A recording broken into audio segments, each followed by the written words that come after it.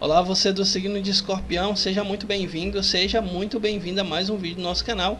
Hoje trazendo aqui a leitura do café, da borra do café, da cafeomancia para você do signo de Escorpião nesse mês maravilhoso, nesse mês de novembro, mês de aniversário para vocês. Parabéns para vocês, meus queridos, minhas queridas. Muitas felicidades, muitos anos de vida. É o que eu desejo para vocês de coração. Então vamos lá, vamos começar aqui a sua leitura, né, com pensamentos positivos. Vamos colocar aqui, tá aqui, ó, nossa xícara limpinha, né? Então vamos começar aqui colocando o nosso café, e à medida que eu vou colocando aqui o café na nossa xícara, você vai mentalizando aí positividades para esse mês de novembro, tá bom? Vamos lá. Bom, você que está chegando no nosso canal agora, ainda não conhecia nosso canal, aproveita, já se inscreve no nosso canal, deixa seu like, comenta, compartilha, fica à vontade, tá bom? Esse canal é feito com muito carinho, com muito amor para vocês. Bom, vale lembrar que essa é uma leitura geral, com para muitas energias. Pode ser que algo que saia aqui não bata com o seu momento atual. Se isso acontecer, eu recomendo sempre vocês darem uma olhada no seu signo ascendente e no seu signo lunar, tá bom? Para quê? Para sempre ter mais orientações, mais leituras, enfim. Então, às vezes até outras mensagens podem aparecer. Então, recomendo sempre que você dê uma conferida no seu signo ascendente e no seu signo lunar, tá bom? Já está disponível no nosso canal também uma playlist com a leitura do tarô para o ano de 2020. Então tá aqui em cima, né?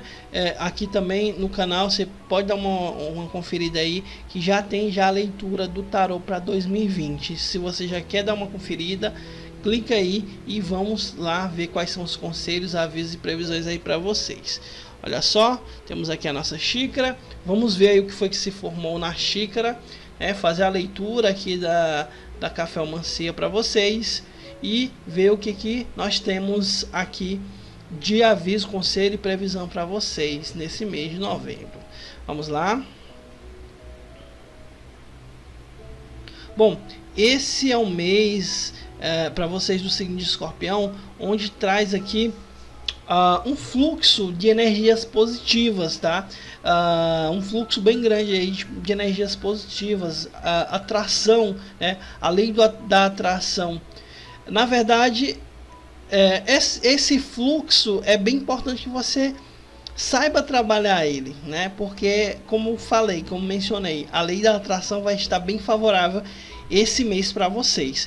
Tudo que você pensa, tudo que você fala, você atrai. Então, se você quer atrair algo bom para você, fale, pense, que isso vai te ajudar, isso vai fortalecer mais esse fluxo de energia, né, da lei da atração, que vai estar trabalhando a seu favor esse mês de novembro, meus queridos e minhas queridas. Então, vamos pensar coisa positiva, vamos pensar no que vocês desejam, nos sonhos, nas realizações. Não vamos pensar em coisa banal, em besteira, não.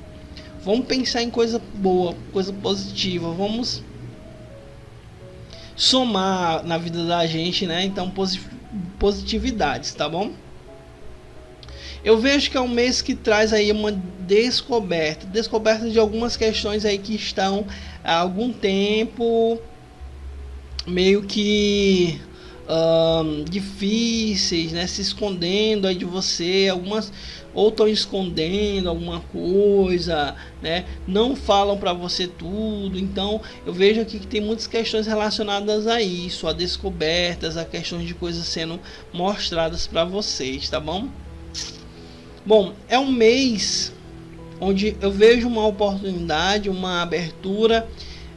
Eu acredito, por conta desse fluxo energético, né, que eu falei no começo aqui, eu vejo uma abertura para melhorias na parte financeira, melhorias na parte profissional, tá bom? Então é muito importante você se atentar a algumas aberturas que vão proporcionar para você melhorias nessas áreas, a área profissional e a área financeira, tá bom?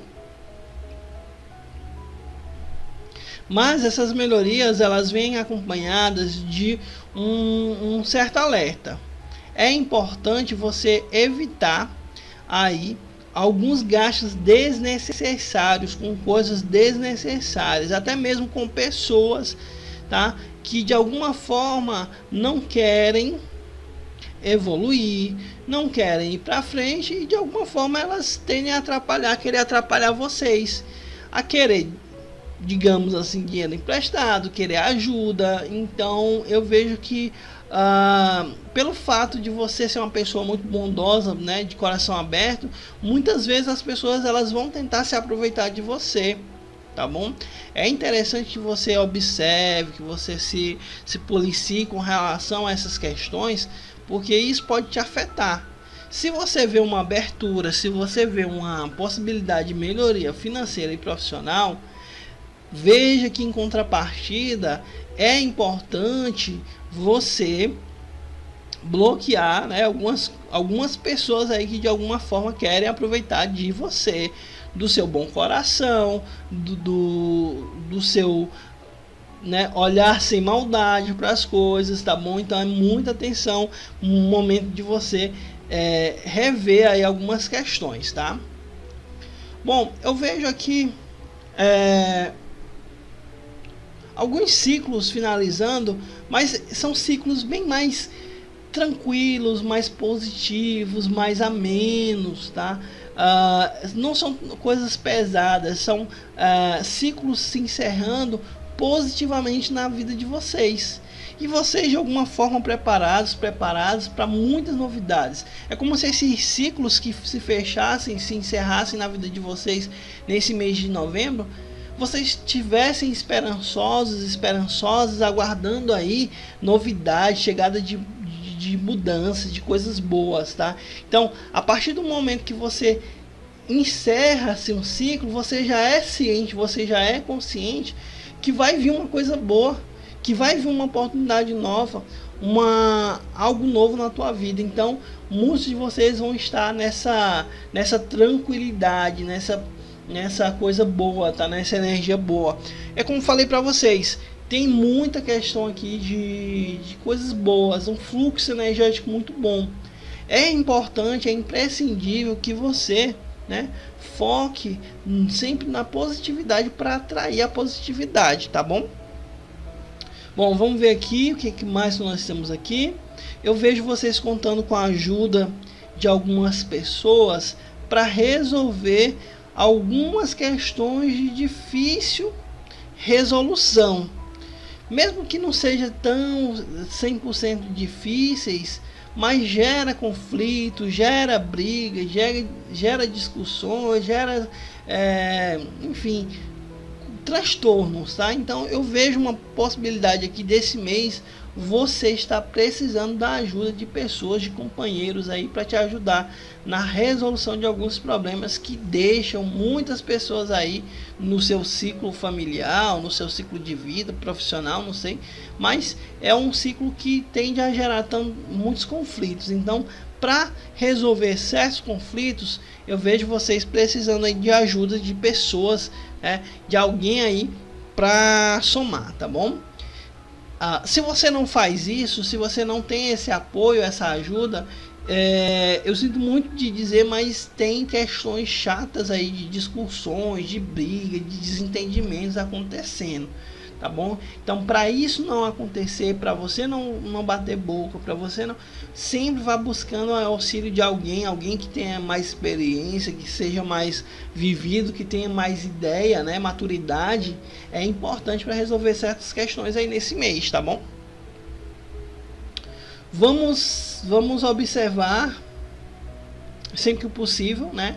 Vamos observar o céu, as estrelas. Vamos ter paz, vamos procurar paz, fazer o bem, tá?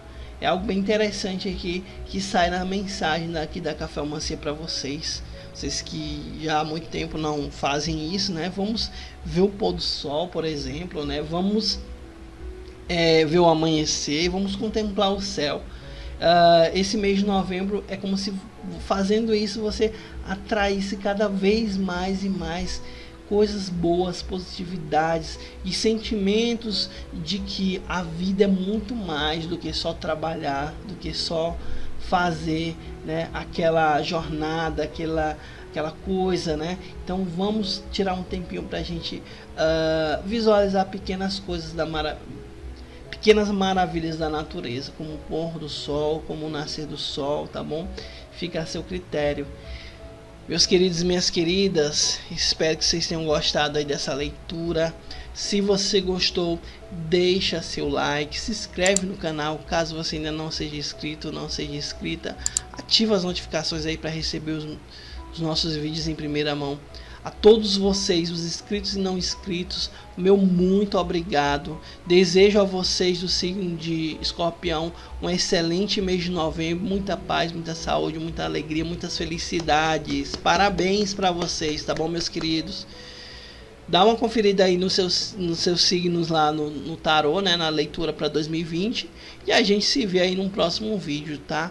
Um grande abraço para vocês e até mais. Tchau!